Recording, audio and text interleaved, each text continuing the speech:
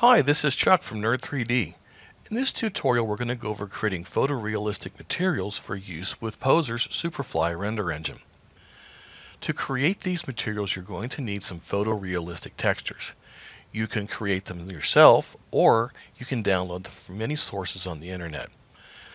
This is an example of an internet source for the photorealistic texture maps that are necessary to create a PBR material.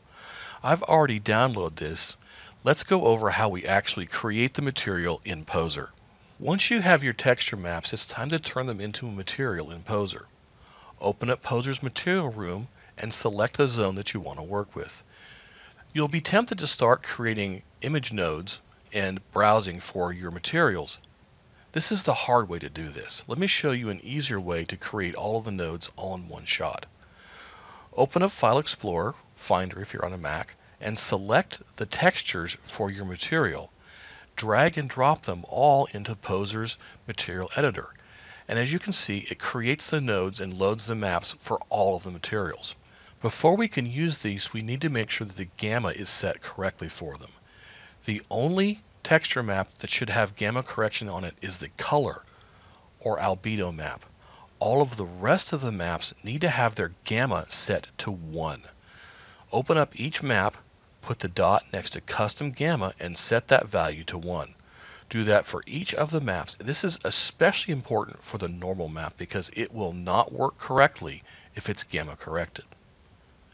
Now, where do we plug these in? Some of these, like the roughness, there's no real place to plug this into a Poser surface node. And we have a better root node to use. Since we're making a physical material, we should use the physical surface node. This root node is designed for this type of material. Create a physical node and put the check mark for both render engines on this. The physical node will work for both SuperFly and Firefly. Now we can plug our maps in. The albedo map is also known as the diffuse map. That's your base colors, and just plug it straight in there and set the node's color to white so that it won't interfere with the color of your maps. The roughness texture connects to the roughness input on the physical surface root node. Roughness is similar to specularity map, but not entirely. This will also cover the shininess. It is literally how rough the material is if it's been sanded or something. A height map can either be a bump map or a displacement map. In this case, there's not really that much displacement going to happen. It's a very small amount, so we're going to use it as a bump map. And with those tiny little details, the model would have to be subdivided into oblivion to even see that as a displacement map. I have my units set to millimeters, so 1 millimeter for a bump is probably about right. And let's plug in the normal map. I'll set its height to 1 millimeter as well.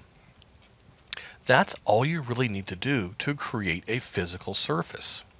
Let's render this and see what it looks like. Yes, this is not right.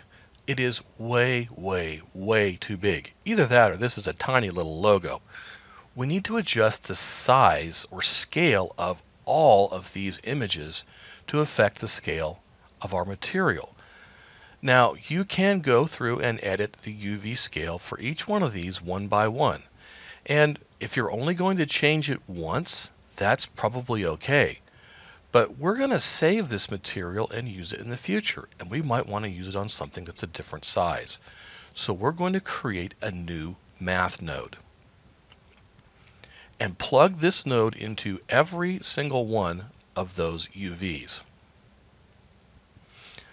Now that only took about as long as it would take to change them once. But what we can do now is we can use this value to set the value of all of the UV scales for all of those images. Let's render it with it at 1/8 that size and see how that looks. Now that's starting to really look like leather. If we switch over to using the Firefly render engine, because the physical surface node is designed to work with both, you can see the leather looks almost exactly the same when rendered in Firefly. This is a good way to create a hybrid material that is also a physical based material. Now you can create your own photographic-based materials for use with Firefly and SuperFly. Thanks for watching and have fun using Poser.